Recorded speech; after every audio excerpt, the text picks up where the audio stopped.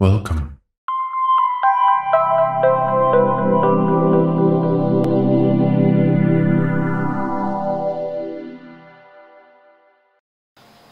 Sưu này nè, khné trong ngày nàyយើងរៀនអំពីមេរៀនមួយមានចំណងជើងថាសង្ទ្រម cerebelleux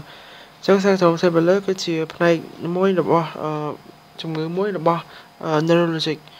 ដែលសង្ទ្រម cerebelleux នេះគេឲ្យយកមកន័យថាគឺជាលទ្ធផលនៃការប៉ះពាល់ទៅលើ cerebellum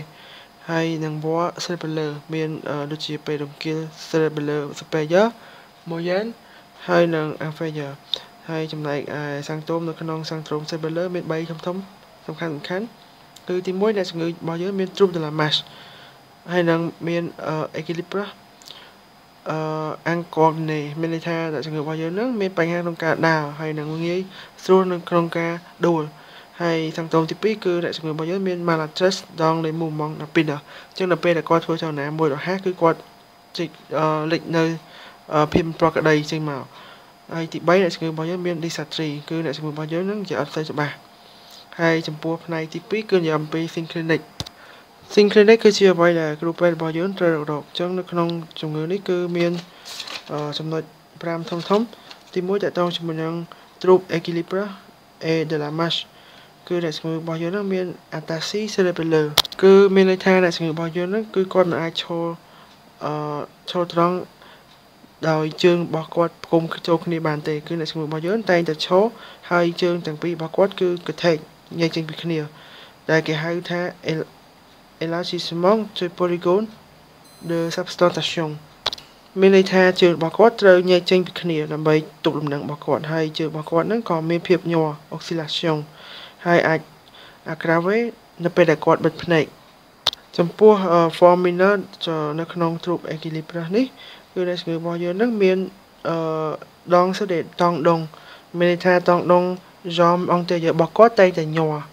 ហើយដំណើរនៃការដើររបស់គាត់ឬក៏គេហៅថា démarche ហ្នឹងគឺមានលក្ខណៈ éprieuse ហ្នឹងមានន័យថាគាត់ដើរដូចលក្ខណៈថាក្មេងរៀនដើរអញ្ចឹងគឺដើរញ័រហើយគាត់បោះជំហានមួយជំហានទៅមួយជំហានគឺមានលក្ខណៈវែងដែលធ្វើឲ្យគាត់ធីងថងដូចកូនក្មេងដែលទើបតែរៀនដើរអញ្ចឹងហើយចំពោះsymptôme ទី2គឺគាត់មាន trouble de l'exécution des mouvements volontaires rapides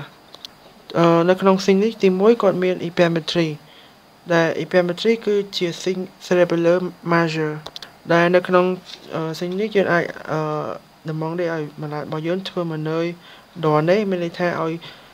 គាត់បិទភ្នែកបន្ទាប់មកឲ្យគាត់យកម្រាមដៃចុងច្អល់ដៃហ្នឹងមកប៉ះជាមួយនឹងច្រមុះខាងយកដៃខាងស្ដាំប៉ះនឹងច្រមុះបន្ទាប់មកយើងយកដៃខាងឲ្យដៃគាត់ខាងឆ្វេងមកប៉ះច្រមុះគាត់ហើយយើងអាចធ្វើម៉ានើយមួយទៀតគឺគេហៅថាម៉ានើយ talon genou នៅចំពោះម៉ាឡាតallongé មានន័យថាយើងអាចធ្វើម៉ានើយ talon genou ហ្នឹងចំពោះម៉ាឡាតដែលដាក់នៅរាបស្មាដោយសារតែខ្លាចនៅពេលដែលគាត់ឈរធ្វើម៉ានើយហ្នឹងគាត់អាចដួលហើយសញ្ញាទី2តកតងជាមួយនឹងចំណុចទី2នេះគឺគាត់មាន asynagsie មានន័យថានៅពេលដែលអ្នកជំងឺរបស់យើងដេកហ្នឹងនៅពេលដែលម៉ាឡាតដេកហ្នឹងយើងឲ្យដៃរបស់គាត់ឲ្យដៃគាត់នឹងខ្វែងគ្នាហើយបន្ទាប់មកយើងឲ្យកថេកជើងអញ្ចឹងនៅពេលដែលយើងឲ្យគាត់ឡើងអង្គុយហ្នឹងគឺគាត់អាចបត់ជើងកភ្លៅរបស់គាត់ហ្នឹងគឺគាត់មិនអាចអង្គុយដោយមិនបត់ជើងរបស់គាត់ទៅកាន់ចង្កេះរបស់គាត់ឡើយហើយចំណុចទី3នៅក្នុងផ្នែកទី2នេះគឺអ្នកជំងឺរបស់យើងមានចំលំង d'action ឬក៏ intentional et inconstant មានន័យថាអ្នកជំងឺរបស់យើងមានអាការៈញ័រសូម្បីនៅពេលដែលមាន form sévère សូម្បីតែគាត់អង្គុយក៏គាត់ញ័រអញ្ចឹងចំពោះស៊ីងទី3គឺអ្នកជំងឺរបស់យើងមាន hypotonie អញ្ចឹងយើងអាចដឹងថាគាត់មាន hypotonie ដោយសារតែយើងធ្វើតែ reflect ទៅលើរថចរិយារបស់គាត់ណាគឺនៅពេលដែលយើងធ្វើទៅគឺអ្នកជំងឺរបស់យើងមានការញ័រមានន័យថានៅពេលដែលយើងគោះទៅអ្នកជំងឺអាចមាន reflect ដែរប៉ុន្តែ reflect របស់គាត់គឺញ័រដែលគេប្រៀបធៀបនៅការញ័រនេះទៅជាមួយនឹងពងដៀលដែលពងដៀលគឺជានាឡិកាប៉ោលអញ្ចឹងញ័រដូចនាឡិកាប៉ោលអញ្ចឹងហើយចំពោះស៊ីងទី4គឺគាត់មាន trouble de la parole ហើយនិង écriture ចំពោះ trouble de la parole គេឲ្យឈ្មោះថា DYSATHRIE cerebelleux មានន័យថាអ្នកជំងឺរបស់យើងហ្នឹងនៅពេលដែលគាត់និយាយហ្នឹងគាត់អាចនិយាយ ឡើងចុះដោយគ្មានសណ្ដាប់ធ្នាប់ឬក៏និយាយពេលខ្លះស្រែកកំហុកហើយពេលខ្លះទៀតគឺគាត់និយាយលលហាក់បីដូចជាគាត់មានដាតធំអញ្ចឹងហើយចំពោះ écriture គឺអ្នកជំងឺរបស់យើងភាគច្រើនទៅសេអក្សរអត់ស្មើគ្នាអាំងលីកាល់ហើយពេលខ្លះទៀតអក្សរគាត់ពីមួយទៅមួយគឺចន្លោះ space ធំហើយចំពោះ sing ចុងក្រោយគឺ sing nystagmus គឺមានន័យថាផ្នែករបស់គាត់មាន mouvement involontaire rythmique មានន័យថាផ្នែករបស់គាត់ងាកចុះងាកឡើងអត់តាមស្ដាប់ធ្នាប់ហើយគាត់មាន mouvement oculaire saccadé មានន័យថាផ្នែករបស់គាត់រត់ចុះរត់ឡើង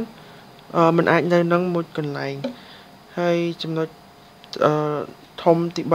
3ខ្ញុំនឹងនិយាយពី examen complémentaire អញ្ចឹងចំពោះ sanction cerebelleux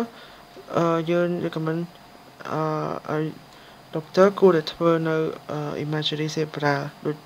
ជា scanner ឬក៏ EM ដើម្បីបង្ហាញផុសតាងថាគាត់មាន lésion នៅ cerebelleux ឬក៏នៅពេលដង្កៀលរបស់គាត់ហើយចំពោះ diagnostic differential វិញយើង differential ជាមួយនឹងជំងឺទាក់ទងជាមួយ ataxie proprioceptive ឬក៏ ataxie vestibulaire ឬក៏ ataxie frontale ដែលផ្នែក ataxie មួយហ្នឹងគឺទាមទារឲ្យយើង